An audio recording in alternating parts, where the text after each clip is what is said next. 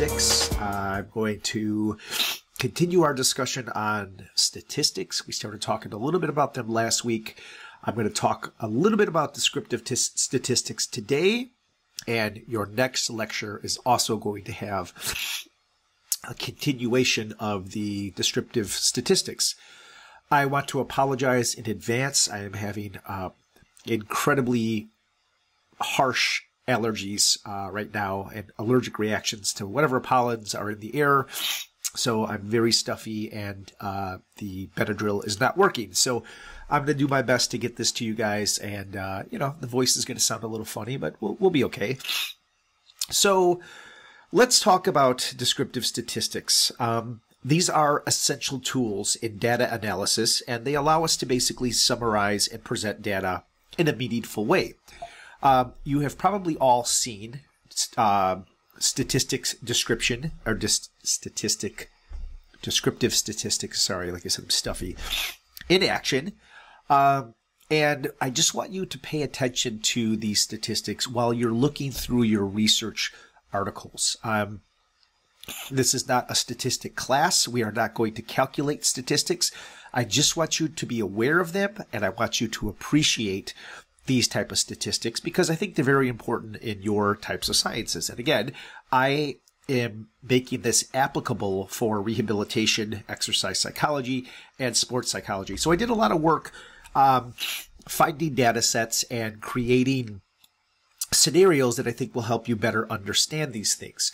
So they allow us to basically analyze data and present data in a very meaningful way, and they help us understand the general trends and patterns within a data set. Because when we do data, when we look at data, trends and patterns will appear, and they guide you to answering specific questions. So we're using this data to make predictions or generalizations about a large population of people. And you can think about statistics, this descriptive statistics, as a snapshot. So we're looking at a large group of people, and we're trying to get a snapshot of what this group of people may represent. So what are their important characteristics? We're not looking at them as individuals, but we're just looking at them as a large group. So essentially, if we're talking about exercise psychology and we are collecting data on stress levels of athletes, we're looking at 100 athletes before a competition. We're not looking at an individual per se, but we're looking at what the average stress level is of all of these individuals before a competition. So if these were all athletes, they would all provide us with information about how stressed they are prior to a competition. We would take that information and we would analyze it and we would summarize it and we would get meaningful data that would tell us what the average stress level is.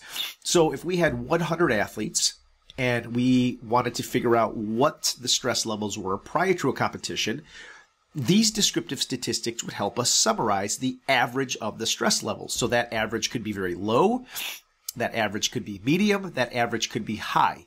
We don't know what the stress level of these individuals are until we assess it and we find out what the average, and then we can basically say, okay, we have a clear picture of what the average stress level is. This is an example of descriptive statistics. So there will eventually be 3 parts to this lecture. Today, we're going to just kind of talk about the measures of central tendency. I'm sure you know what these are, or you have heard of them, or maybe you've heard of them a while back and you just kind of forget what they are, but we're going to be looking at the mean, the median, and the mode. We're also going to talk a little bit today about range and standard deviation. Variance we will talk about on the second lecture for this topic, which will be uploaded next Tuesday. And then ultimately we'll get into data distribution, which would be normal, skewed distribution. So right now we're going to focus a little heavily on this and a little bit of this. And then, as I said, for your upcoming research projects and your lit reviews that are coming up very soon, I want you to try to find data that focuses around descriptive statistics and try to present on central tendencies in those data sets. Now, if you can't find them, I get it. I'm just trying to push you in that direction so that the lectures overlap what I'm asking you to do for your lit reviews. So let's get into these central tendencies. So when we're talking about central tendencies, we're talking about the mean. And what is the mean? Well, that is the average. So if I go back to this picture here, and I look at this group of girls, and let's say we just select 5 of them. And we have 1, 2, 3, 4, and 5. And I said, okay, what is the age of these 5 young ladies here? And let's say this one is 12. Let's say this one is 12. Let's say this one is a tall 12. Let's say this one is 11. And this one is 10. Well, if that is the ages, I would get a mean average of that age, and I would basically understand that the mean average of this group is 11.4. So we can calculate the average of the age of these individuals, right? So that's what the mean is. It's the average, and we said that's 11.4. Well, if I move on next to the median, well, median means most frequent. So what does most frequent mean? Well, if I go back to this picture and I look at the median, I need to arrange the ages in an ascending order to find the middle value. So if I did 10, I did 11, I did 12, I did 12, and I did 12, well, the middle value here would be 12. So that would be, of course, the median. So when I come to the median here, the median would be 12. And then lastly, when I would look at what the mode is, well, the mode for these individuals here, the mode would be the value that appears the most frequent. So you can see here that 12, 12, and 12 is the most frequent value. So now I have what is the most frequent. So in this case, the value that appears the most would be 12. So for this central tendencies, we found the average age, the median, and we found what appears the most. So that would be examples of what central tendencies would be. Now let me give you a couple more examples here just to make sure we really drive this thing home. Okay, so here I have an image of a pizza. And if we talk about what the major differences between the mean, the median, and the mode are, I'm going to have those identified for you here in a moment.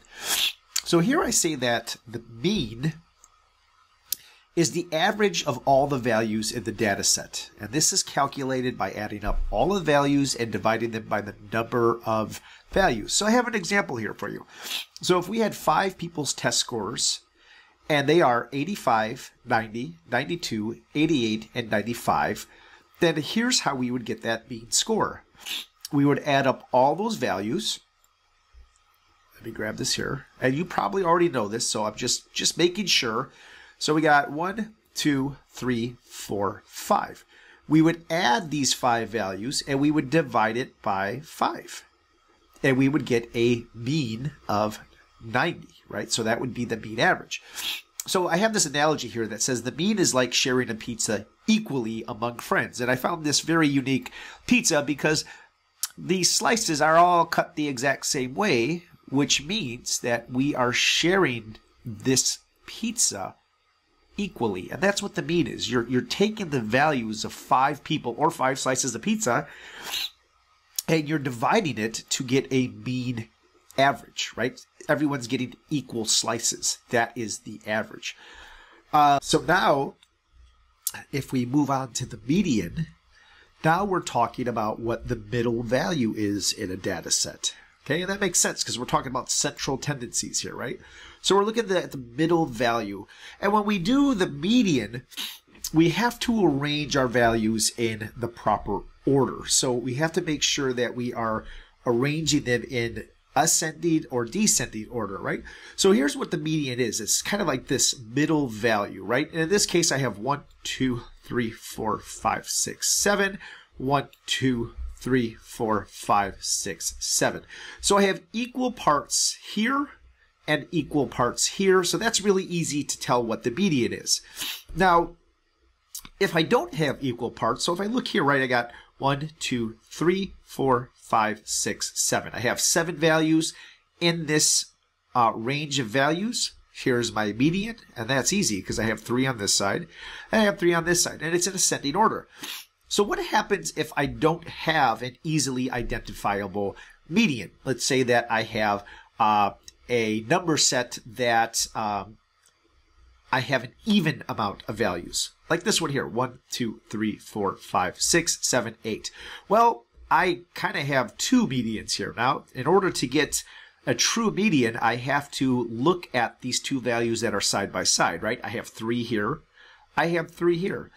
So what do I do to find the median in this situation? Well, I take these 2 values, 4 plus 5, I add them together, I divide them by 2, and now I have the new median of this data set. So if we go here, we look at this example, and I have some test scores. Well, we'll see that I have 85, 88, 90, 92, and 95. I have them in ascending order. Now, this one is really easy because I have odd numbers, right? 1, 2, 3, 4, 5. I have 5 numbers, which means my median is right here in the center. And I have 2 on this side and 2 on this side. That is pretty easy. But if I have even numbers, well, let's say I have 6 scores, right? Now I have 1, 2, 3, 4, 5, 6. Well, what do we have to do? Well, I have to identify the 2 scores that are central. And in this case, it's 90 and 92. And I do the same thing. I add them together, I divide them by 2, and I have 91, right? So my mean average of this data set is 91. And again, we're talking about central tendencies. And if we move on, here's some analogies down here. You can take a look at these. And if I move on to mode, well, this is the value that appears the most frequently in a data set. So again, if I go back to those test scores, and I have an 85, an 88, a 90, a 90, and a 95, well, the mode is 90. That is the one that appears the most. So think of the mode as what is the most popular song on a playlist, like on Spotify. What is the one song that has been played the most frequently, right? Throughout everyone's listening experience, there is a single song that has been played the most, that appears the most on people's playlists. And that, if you looked at all of the songs that Spotify has in its catalog, and you tried to identify the mode by what was played the most frequently, well, you would find that Blinding Lights by The Weeknd is the song that has been played most frequently on Spotify with over 4 billion streams. So these are just examples to kind of help you visualize what we're talking about and what we're looking for in central tendency descriptive statistics.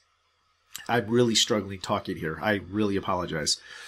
So if we want to just do a quick comparison, I have them side by side. We're just beating a dead horse.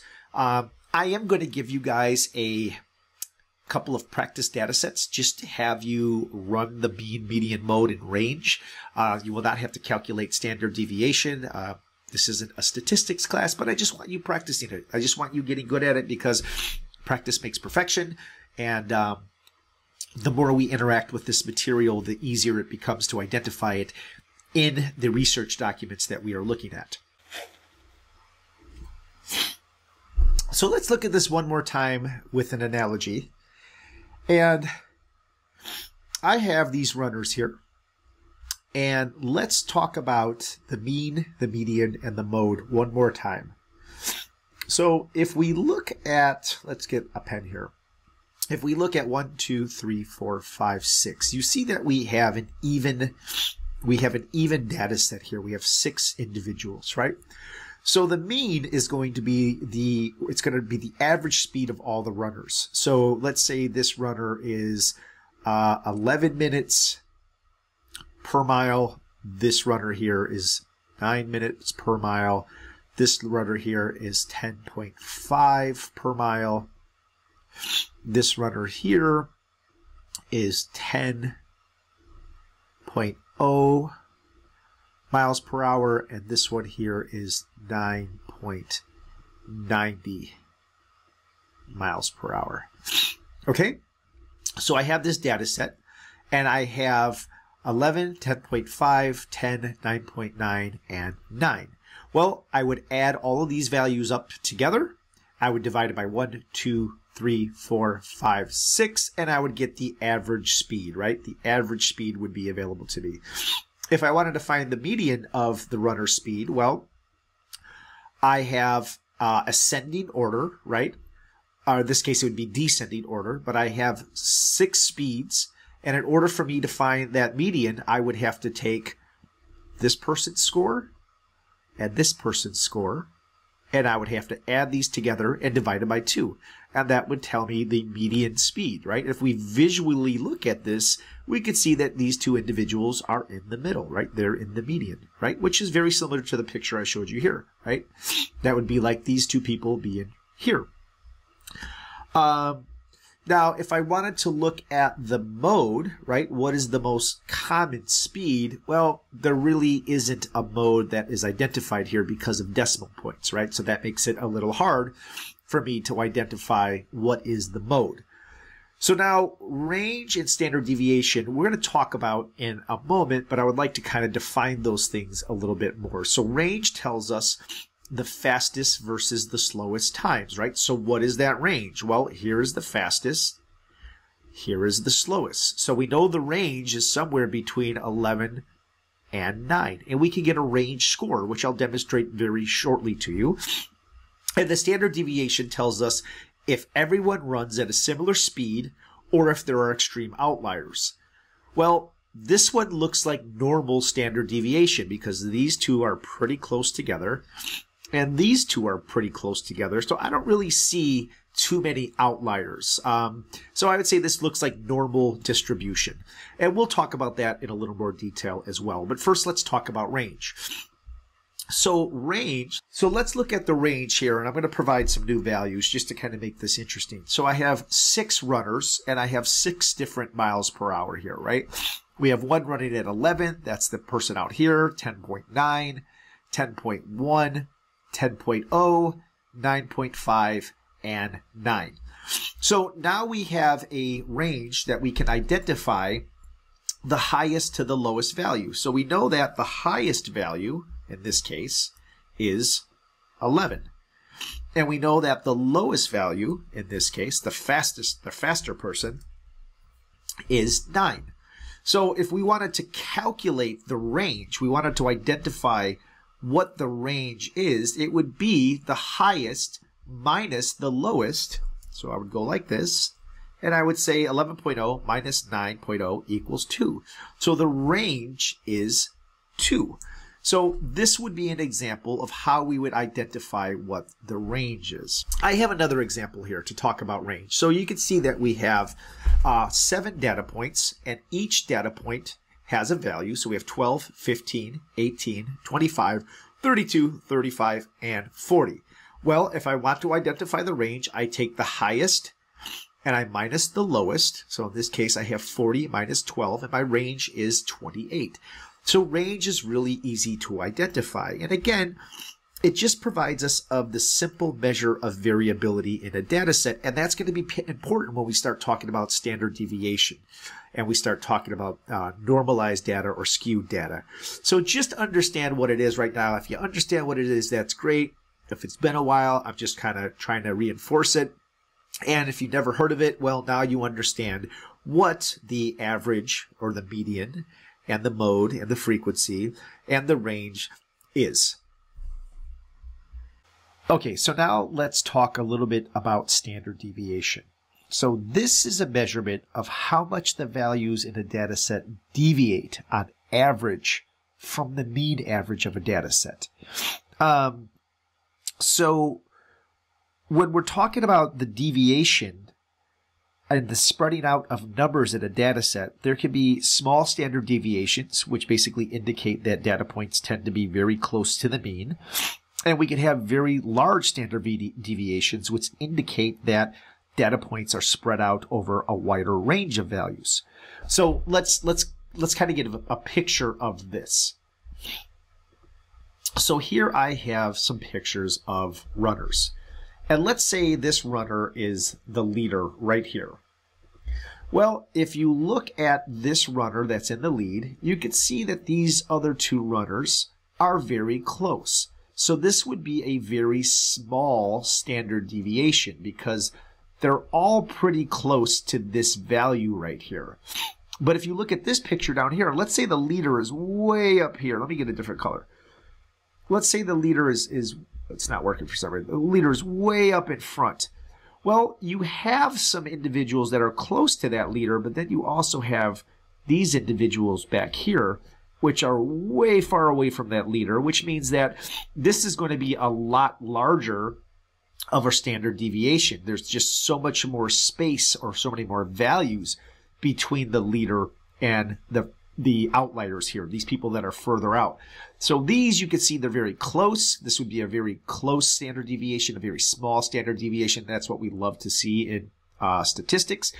This here, if the leader is way up here in front of this picture and you have to think about all these other values back here, well, there's some outliers here that are way far out, and this is going to alter our standard deviation and make it much, much larger. So let's take a look at some examples now. And I spent a lot of time working on these examples. So this is the majority of the lecture here. And I did this in a way where I'm going to be focusing on your individual sciences. So I have an example here for physical therapists. So if we're talking about, oops, sorry about that. If we're talking about knee flexion improvements post-surgery, I made a scenario here. A physical therapist tracks the degrees of knee flexion improvement in degrees in a group of patients after 6 weeks of rehabilitation.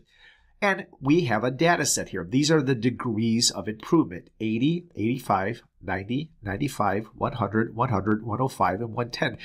You can see where I'm going with this. Well, if we want to get the mean, of course, we're going to add up all these values, and we're going to divide them by the data sets, which is, or by the data participants that we have, the patients, right? So we can see that we have 8 of them. So we're going to add these, divide them by 8, and we get 95, right? So the mean improvement is 95.6 degrees. So that would be the mean. Now the median, we would have to order them, right? We'd have to put them in order from ascending to descending. And because we have 1, 2, 3, 4, 5, 6, 7, 8, we have a even number. We have to take 2 values. So in this case, we're going to take 95 and 100. So take a look right here, 95 and 100. And what do? Well, we add those together and we divide them by 2, and we get this median of 97.5. That is the median degree of improvement. Now, what is our mode? The most frequent value is 100, which appears twice. So you can see it here and you can see it here. And the range is we take the highest value and the lowest value, right? So in this case, we have 110. We minus 80, and we have the range of 30 degrees. So this would be one example of how we would use this information.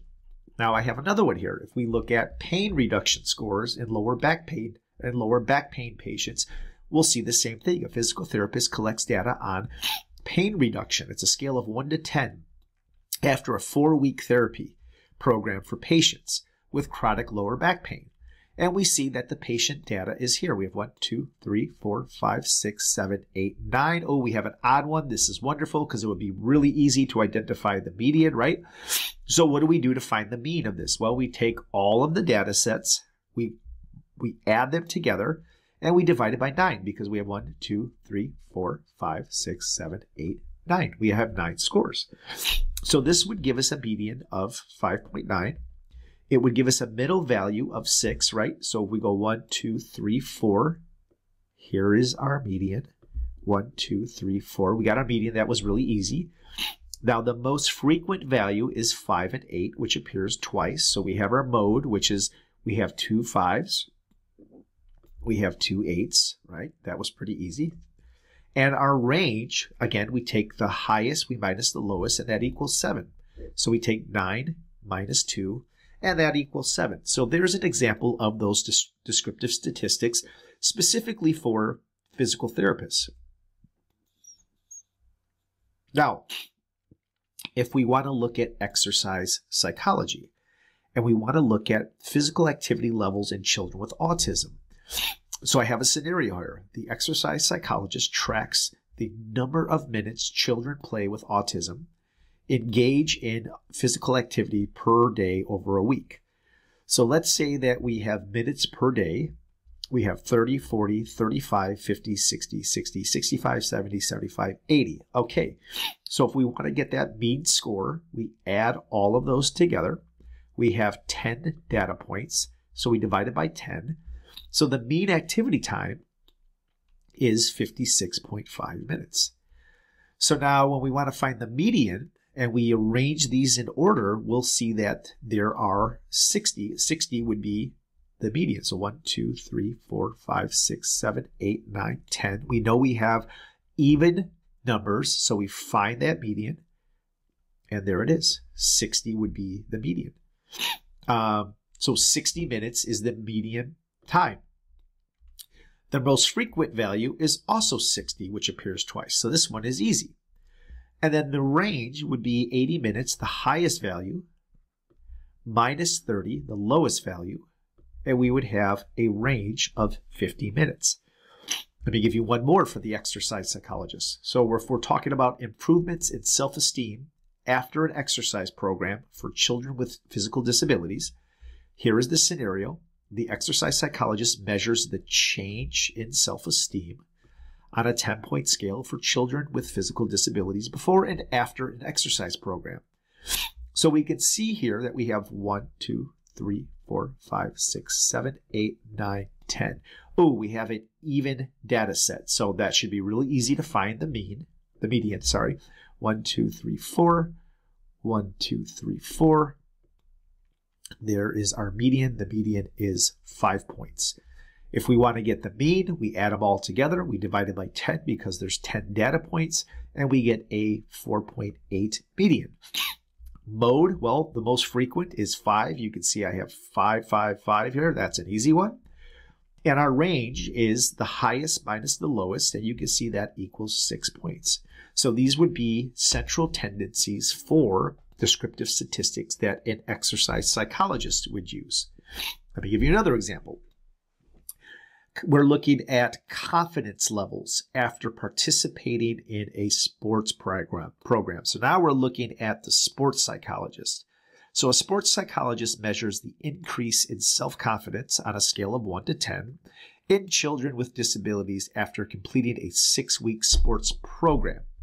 So we can see here that we have 1, 2, 3, 4, 5, 6, 7, 8, 9, 10 data points. The median should be easy to identify. Looks like this is it right here. We have 1, 2, 3, 4, 1, 2, 3, 4. The median's right in the middle. If we want to find the mean, of course, you're going to take all of these scores, add them together, divide them by the 10 data points, and we get 6.1 points. The median is going to be 6. The most frequent values are 5 and 6 and 8. So you can see here 6 and 8. They're all kind of, we have a couple of them. I don't know why I don't have 8 here, but 8 is also part of that. And the range is going to be, we're going to take 9 points, the highest score, multiply by 3, and we get 6 points. Let's look at one more scenario here. And then again, this is for the sports psychologist. So the sports psychologist tracks the reduction in stress levels in children with a physical disability after participating in team sports for a month, right? So they're in team sports. We're seeing with the team sports are doing anything to impact their stress level. Well, we have how many data points? 1, 2, 3, 4, 5, 6, 7, 8, 9, 10. So we have an even data point set. That means we're going to have to take the median here, right? We know that if we add all these up and divide them by the data points, we get a 4.4 as our mean average. The median is going to be 4.5 because that's the difference between this and this. And how do we get that? We take 4 plus 5, we divide it by 2, we get 4.5. 4.5 is the median. The mode is going to be the most frequent values. We can see 2 and 6 are the most frequent values. And the range is going to be 8 minus 1 because 8 is the highest, 1 is the lowest, and we have 7 points as our range. So these are just examples. And again, if you know what these are, that's great. If you forgot what these are, here's practice. If you've never seen them before, well, this should make a lot of sense. And I totally apologize. I'm struggling with these sinuses. So let's get on to a couple more examples here, and we are almost done. Okay, so let's just do a couple more examples of standard deviation. And again, it's not to get you to calculate, it's just to get you to understand the words that are being used in the research articles that you might be reading. So this is kind of a cool picture that helps really kind of understand what standard deviation is doing. So imagine we're looking at a group of runners, okay, and they're all at the finish line, right? So the finish line would be here. And I have this bell curve here, which is a really nice bell curve that has deviations from the center or from the finish line. So let me get a pen. We can see that this is the finish line, and it is matched up here. And we can see that to the left and to the right, we have deviations from the finish line, or in this case, the mean, right? And this racer right here would be the mean. We have 1, 2, 3, 4 behind her, 1, 2, 3, 3 in front of her. And we can see that the deviations from the mean, this middle person, are pretty equal from here to here, right? We see some deviations here. Then you see some deviations that are a little further from the middle, right? That would be this person here. And then there's some farther deviations that are further away from the mean. And that would be her and her. So what we see is the individual in the middle here. And then we see deviations from the middle. So we see people that are below average, right? If this is the average, these racers are below average in this direction. And these racers are above average in this direction. But the standard deviation is kind of where most everybody is finishing. And you can see that right here, there is a big cluster of racers, right? And if I just kind of bring this down here, we can see a big cluster of racers. And then we have the person out here who is significantly behind, and the person up here that is significantly ahead. So this would be an example of how these racers are spatially different than the mean, or the person that is in the center crossing the finish line. Now, we could do the same thing with test scores. So if I have a classroom and I have everybody take a test, and that middle or the average score on the test is 80, here's at 80%, just ignore this down here, I just like this picture. Well, that means that there was a deviation above who scored above the average, which was 80. You had a couple of really smart kids that scored significantly higher than the average. And then you have the same thing that is true this way, right? But what you notice here is this is a really nice bell curve, right? This is a small standard deviation. So we have differences between small and large, right? And you just have to understand that, well, I guess this one is more like this one here, but the data is spatially, it's spread out and it makes sense. Where this here is the deviation's a little farther or closer together, right? So let's say with this one, let's say we took our top 10 students, right? We took these folks here, our top 10 students, and we made them take exams. Well, because they're all very smart and very intelligent, their deviations might not be very far apart. So we might get this tighter, small deviation. But this, because it's represented an entire class, we're going to have greater deviation. And that data is going to be distributed above and below, probably equally, the mean here. So let's get into some examples, okay? So I have an example here of for physical therapists, and we're talking about, again, that range of flexible movements and measurement. We're measuring the degrees of deflection. And here is the data set. And with this data set, we have identified the mean, the median, the mode, the range, and the standard deviation. So I went ahead and I calculated this and I plotted it and I got this here. So this data set is showing us how these individuals are spread across in standard deviation, right? So think of those racers, right? So this is the mean. And I told you that the mean of the mean joint flexibility measurement was 125 degrees. So that's the mean. And our standard deviation was 7.29.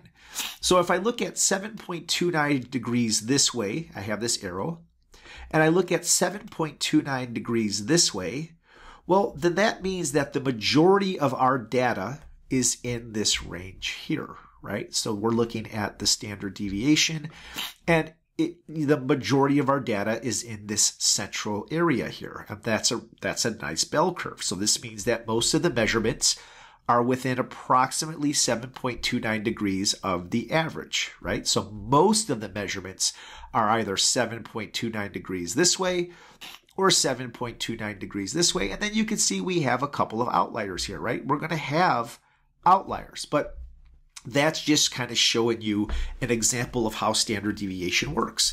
Now, if I look at the same thing for sports psychology, we talked about this earlier. Here's the data set. We're looking at how many throws are in a series of attempts. Here is our data set. Okay, we know that the mean is 9.375. The median is 9.5. The mode is 8 and 10. The range is 5. And the standard deviation is 1.55. So I calculated that, and I made a data set for you guys. And as I said, here is the mean, right? The mean is 9.375. This is the average of the scores. And the standard deviation is 1.55. So we're going to look 1.55 in this direction. And we're going to look at 1.55 in this direction. And I kind of put some marks here to kind of show you that. And that's telling us that the average scores are right about in here. And with the standard deviation, they all kind of occupy this space. Okay. We do have some outliers again. So we have some outliers here. And we have some outliers here. But the majority of our data is in the center. Now, if we look at one more, here's something for exercise psychologists. Here's our data set. We're doing self-reported enjoyment levels after exercise. Here's our data set. We got a mean of 7.6, a median of 7.5. Got a pretty big mode here, a range of 5, and a standard deviation of about 1.63. So when we graph that, or when we make this into a figure, here's our mean, 7.6 right here. And we said that our standard deviation is 1.63 in each direction. So if I go 1.63 this way, and I go 1.63 this way, well, that means that most of our data is kind of in this range here, right? With our standard deviation. It's kind of all in this area here. And that makes sense because that's making most of the bell curve. You see that. And we have a couple of outliers here and a couple of outliers here, but the standard deviation is 1.63, and that's where most of our data lives. So these are just examples to help you with your papers when you're reading the descriptive statistics. And like I said, if you need more help, please reach out. I have to go find some more medication because what I'm taking is not working, but I did try to power through this for you guys. So I will talk to you very soon. Take care of yourselves.